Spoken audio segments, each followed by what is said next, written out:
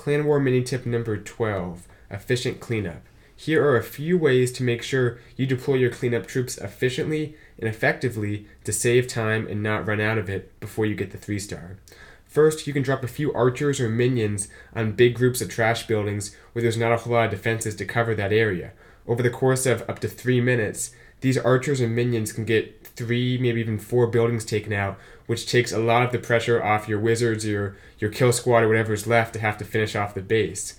Also, you probably have heard that you want to deploy your wizards on the opposite sides where your hogs finish. Typically, that's going to be the same side your hogs start. So start your wizards as soon as you deploy your hogs on the same side, and cleanup will get started as soon as the hogs have entered the base. This has been a Clan War mini tip presented by Cyclotron.